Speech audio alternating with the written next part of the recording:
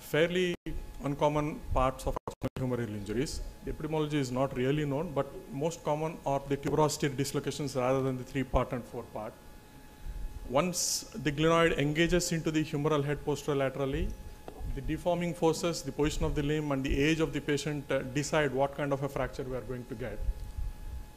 The posterior circumflex artery, which supplies the posteromedial calcar and the of the metaphysis, also anastomosis in the humeral head. This injury always dictates AVN, and the dislocation particularly brings the vessel precariously close to the shaft. Especially in neglected cases, we have to be very careful about this fact.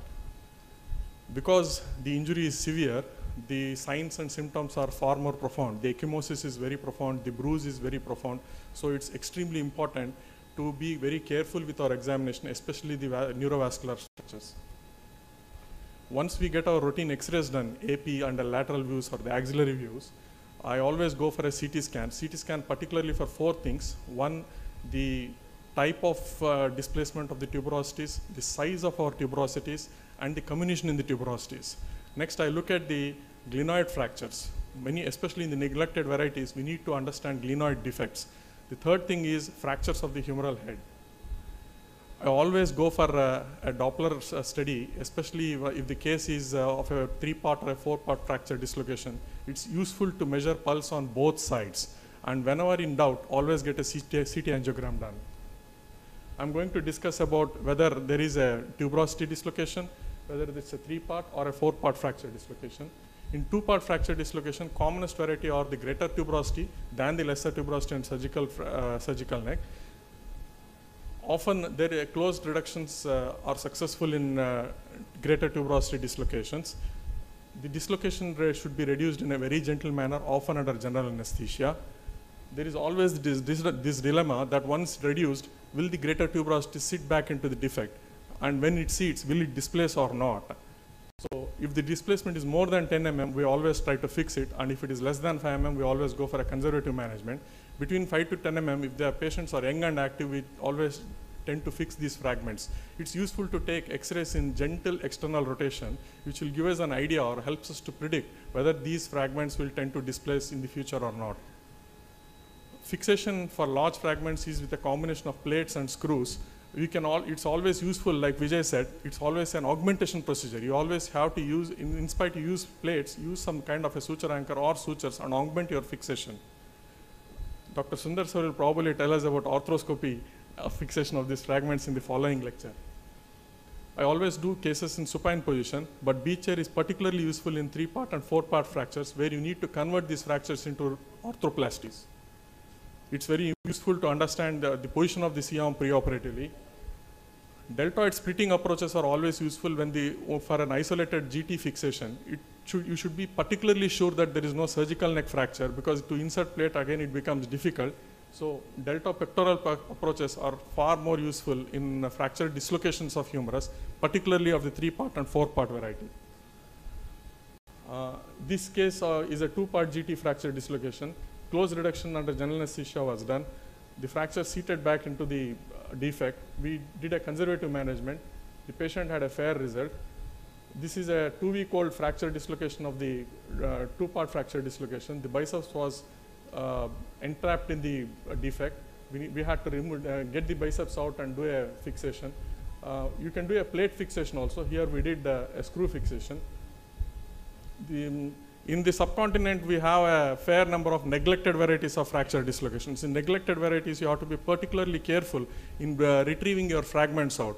We shouldn't be very, very enthusiastic in holding the fragments with towel clips or cocker clamps, because they tend to be porotic. It's always used to tag them with ethibond at the musculotendinous junctions and use them like pull-out strands. You won't have a good radiology in neglected dislocations, but the function in 2-part fracture dislocation and the recovery will be reasonably better than 3-part and 4-part, especially when you opt for osteosynthesis. This is a neglected 2-month-old bilateral fracture dislocation in an epileptic. Here, the fragment goes postero-superiorly. You have to dissect subdeltoid, bring the fragments out, hold them together, and try to do a fixation. Avoid putting such kind of K-wires into the glenohumeral joints. because it is cumbersome, especially if they fracture. Use augmented fixations. 3-part, 4-part fractures, it's always useful to use this classification. There is this first variety where the capsule is intact and you have a very good medial hinge of about more than 2 centimeters, commonly in young patients. And then you have this type 2 varieties where there is no capsule and there is no medial hinge, usually in older patients. The second variety usually will lead to AVN. But ensure that you get a good fixation, no cutout of screws. AVN will do reasonably well. The things to be assessed are viability of the femoral head, capsulolabral injury, porotic heads. All these things have to be kept in mind while doing these fixations. There are no particular established reduction techniques in bringing out the head. Once you tag your tuberosities, you see the glenoid, the head will be stuck in the glenoid, anterior to the glenoid in the subcoracoid space. Now there are two scenarios. Either you have a head with a large metaphyseal spike, or you have a head which is wiggling around in a space. It is very tempting to hold the metaphyseal spike, but don't hold on to it. Use a threaded K-wire or a threaded shank spinner and be very gentle in bringing out the head, because vascular injuries are very common.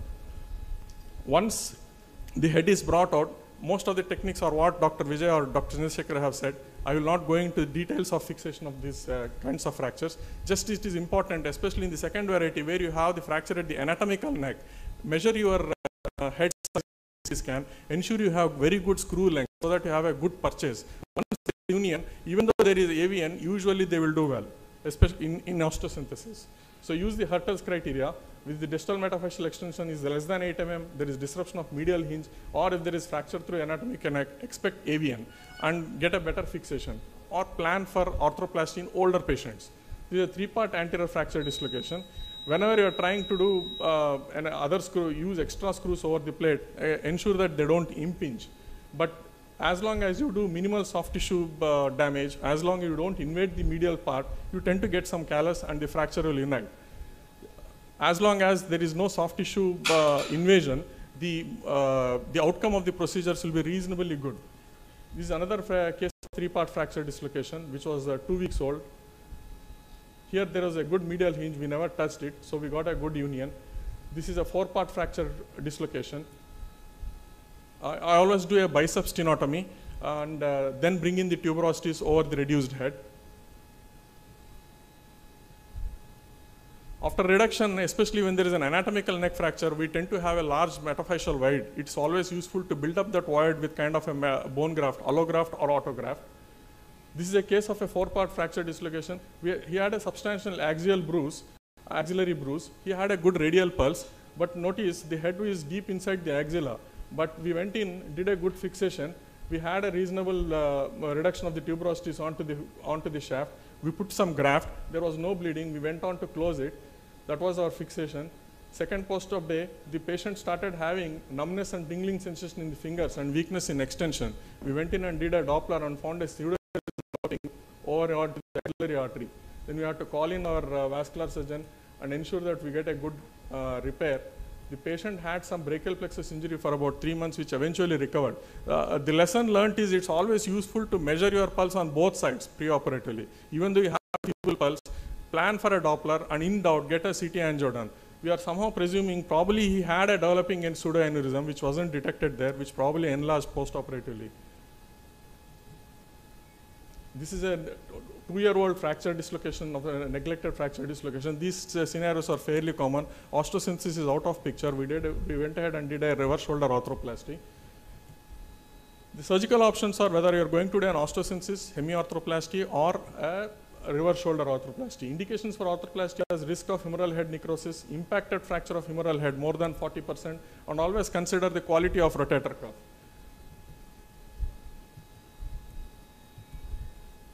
Hemiarthroplasty works well if there is a good quality rotator cuff and in an younger patient where there is a comminuted head fracture. But by and large, most of the surgeons have moved on into reverse shoulder arthroplasty, especially if the age crosses 55 or 60 years. So replacements are particularly indicated in type 2 fractures in elderly, late presentations over 3 weeks, and age more than 65 years. So treatment guidelines are type 1 fracture dislocations of Robinson's classification. We always do an osteosynthesis. In type 2, especially in young patients, we always try to do osteosynthesis. Type 2 elderly, we go for a arthroplasty, preferably a reverse shoulder arthroplasty. So conclusion is, usually a tuberosity fracture dislocations tend to have good prognosis. You have to do a proper pre-op planning on viability of the head, displacement of the head, and the combination in the tuberosities to get away with good osteosynthesis. Especially in neglected injuries, be careful with vascular injuries. Assess your vascularity well, plan, and then go in. Retrieve your head and be gentle in retrieving your head, and do not touch the medial structures or the posteromedial soft tissue. As long as the medial hinge remains undisturbed, your osteosynthesis tends to work well. Thank you.